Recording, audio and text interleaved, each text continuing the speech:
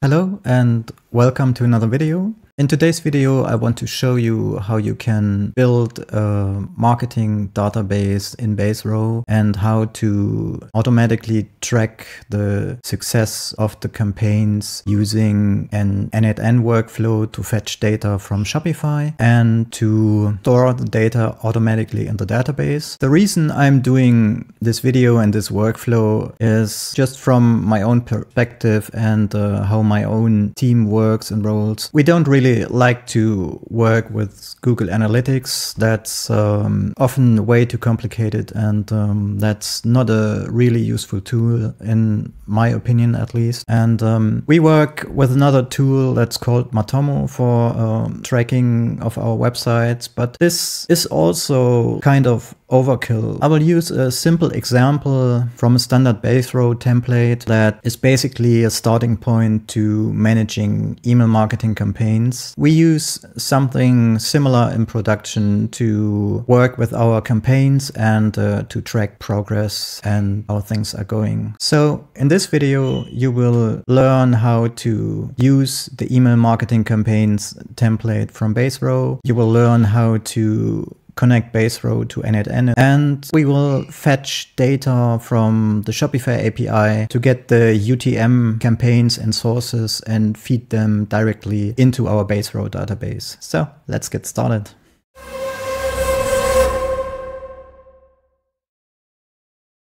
The first thing you will need to get started is basically a Baserow account. On the Baserow website, you can just use the free plan to get started, and this will be good enough to follow along this tutorial. I'll just quickly show you how we create the database we will be working on today. So just go for create new and say from template, and here I can go into content marketing and take the email marketing campaign. When I hit use this template, this database will be installed to my Baserow instance. So you can see here you have a very simple campaign management tool. So you have a campaign name, you have brand names, you have subject lines, you have images, and so on and so forth. This is just a simple example to demonstrate the concepts I will be showing here. At first, I want to make some small changes to the template itself. I will explain why later on. So I will just copy the campaign name to the clipboard and name this one campaign ID. And now I will create a new campaign name field again, create it, and just take these values and move them over. And now I will just create IDs that are basically shorthands for the campaign name. Now I will set up a new table and just paste table data, and I will just call this one sale. And for the structure, this one has an order ID, this has a campaign content, medium, source, term, and the revenue. So we would just add the table. And here I would just edit some of the fields. The revenue, of course, needs to be a number with 2 digits, and we allow negative here. And now I will change the campaign field. This one needs to be a link to another table, and we connect the campaigns table here. And this checkbox will make sure that the relation is also made on the other side. And now what I can do here is I can just create a sample order here, make this a 22 and get another one, maybe 44 here. And now when I get back to the campaigns, I can have a look down here. So here you see, here is the connection to the sales table. And what we could do now, for example, is we could just create a revenue field. We can make this a roll-up field that's based on our sales table, and we take the revenue column. The roll-up function will be a sum, and we take 2 decimal places. Now you can see here that we got the revenue for our campaign. And the basic idea here is that we fetch orders daily from Shopify and automatically put them into the sales table and assign the correct campaign. And this will enable us to have a good overview about how our campaign is doing over time and how the sales are coming in based on the campaign. What you could do here in Baserow and how we handle it is you can build a tool where all your campaigns are managed. So the images, the texts, and so on. In our company, this is how our graphics and marketing team works really. And an important part, of course, is to have an overview how good each campaign is doing. So just to make this more complete here, we will just add another one and take one over here, put this to 13. And when we head back to the campaigns, you can see that the fact that we use the rollup field will automatically sum up the revenue values that are associated with this campaign. In order to fetch data from the Shopify API, we need to set up authentication for the n8n workflow tool to get data from Shopify. This time I will demonstrate this on one of our live systems because in a demo store I don't have enough data to really show how this can work out. We just go to settings and apps and sales channels. And now we make a custom app and say create an app. Just name this n8n Baserow, and here we can just make our settings. So what we want this to do is to read orders and nothing else for now. And now we can create the necessary authentication tokens. So we go for install app, and now we can use a token only once. And when we go into n8n into credentials, in this case, we cannot use the standard node for Shopify and n8n because we want to fetch very specific data from the API. So I will just add a credential for a header authentication. And in order to authenticate, we need to send the Shopify Access token in the header and the token we have just created. Save this one. And now we can start building our workflow. At first, I will take a GraphQL node, and here I select the header authentication and take the credentials we just created. And for the endpoint we want to call, we can just go back to Shopify to overview down here. And here we click on getting started. And this is the endpoint we will need. So, and here in the front, you can just put your Shopify domain name here. And when we get back to the Shopify documentation, we can just quickly fetch this query here and test if it's working. And this is working. This returns our store name and the URL and so on. So that's working. So what I would strongly recommend here is to install the GraphQL app for the admin API. The link can be found in the developer documentation. So you just hit this link, and here you just enter your subdomain and select the scopes that you want to allow for this app.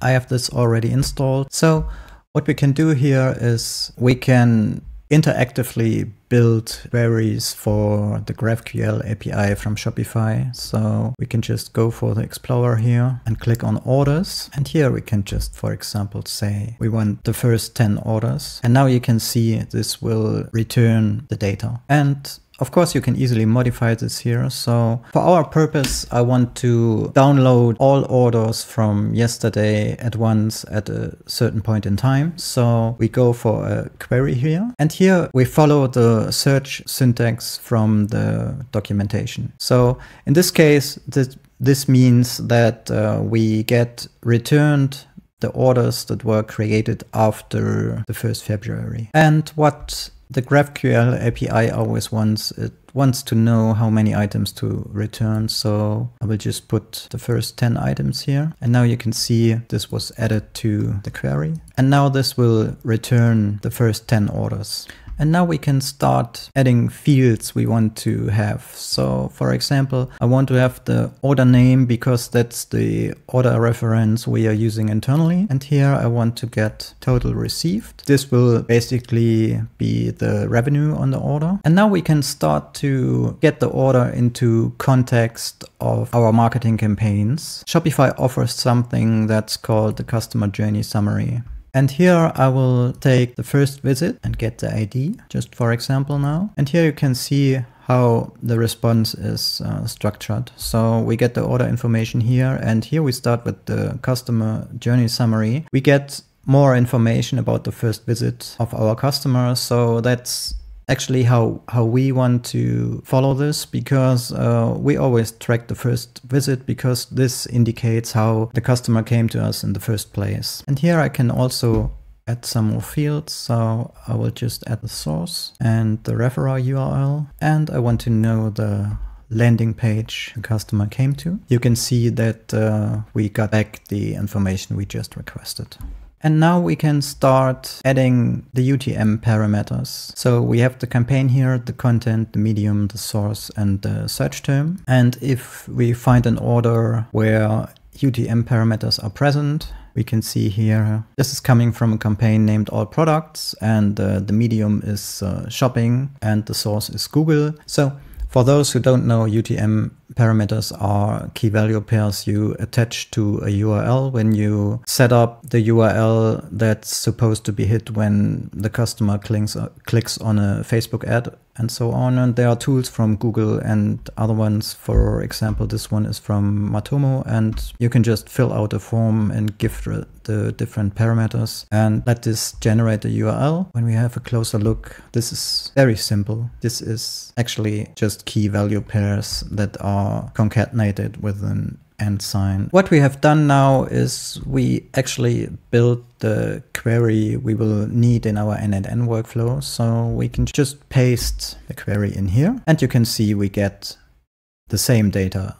And of course, what we want to do here is we are using a static date right now, and this should be basically replaced by yesterday's date. So we can find help about this in the n8n docs. And here's a clear example how to do this with an expression. So I will just copy this one over from the docs and set this one to an expression and go into the editor. And now I just paste in the expression from the documentation, and I want to subtract only one day. So I will replace the 7 by 1.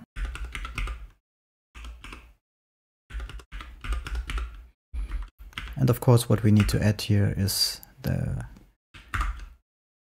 created ad for our search query.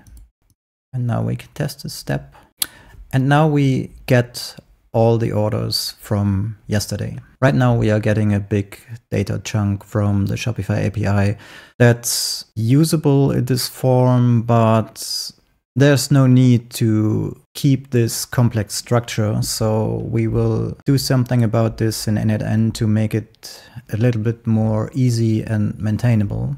So what we can do here is we take the split out node, and here we can just drag the list of edges over here and test this step. And as you can see, right now we have a more simple structure here. And on the next node, we will make this even more simple.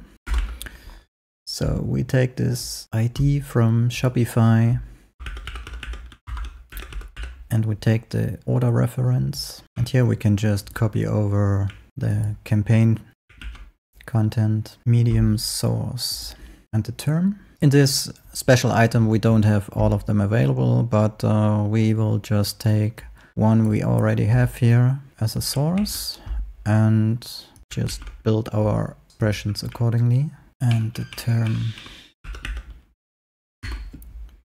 as the last one.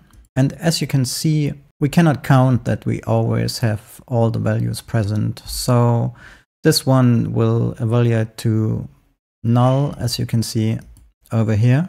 And what we can do about this is we just add a little bit of JavaScript here. And this will basically put out the value, and if it doesn't exist, it will give an empty string. And I don't want to keep the whole structure here, so I can just tell this node to abandon the input fields. And now you can see we got our ID, we got our order ref, and here we have the values from the UTM parameters. And as you can see, these ones are empty strings in case there is no reference. And now we can start adding these ones to Baserow. So we want to create a new row. And for Baserow, We also need credentials. So you just set your host name. In my case, that's just the URL of my Baserow instance. If you are using the Baserow cloud, you can just take this URL. Here, just put my username and get my password. And here you can see it has already fetched the databases we can interact with. So I take the email marketing campaigns and take the sales. And now we can map our fields here. So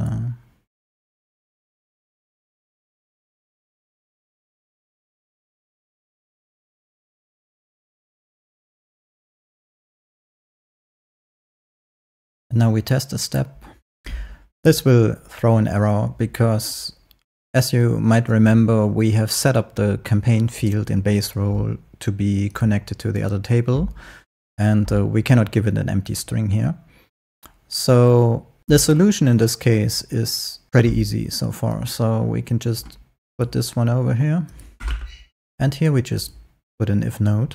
In the if node, we want to check for the campaign really, because how we have planned and built this one, this database and sending data to this database without having a campaign doesn't really make sense. What we want to test for in the if node is if the campaign exists. So we put this over here.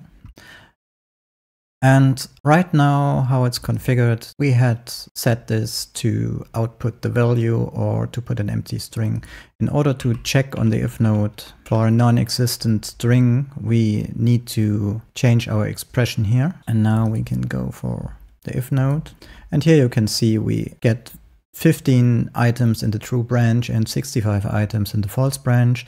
And all the items in the true branch are having a campaign assigned. And now we can just test our final step here in Baserow. We go for test step. So in the Baserow node, this will throw an error because Baserow expects a value in the connected field for the campaign. And if we send in data over the API that doesn't exist in the connected field, it will throw an error. So I will just quickly fix this.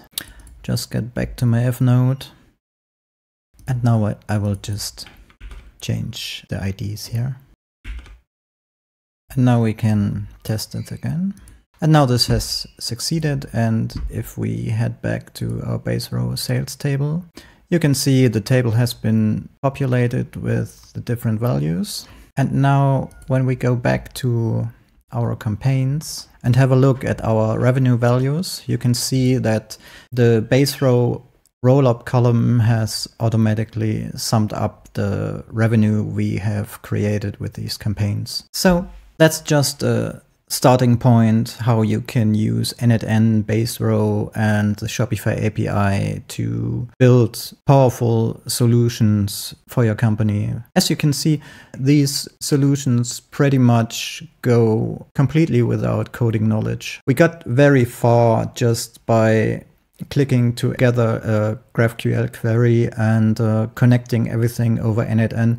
Of course, when you know some programming, there's really a lot more you can do because you can use code nodes in n8n, for example, and you can make really advanced things. And Baserow, for example, is pretty strong creating internal applications because you could just make your own CRM, or you can make, like we tested, a marketing database, and we use it, for example, for managing our product data. And with this, we also use n8n workflows to automatically translate text fields and so on. So there's really a lot you can do with these tools. So that's all from me today, and have a good time. Bye-bye.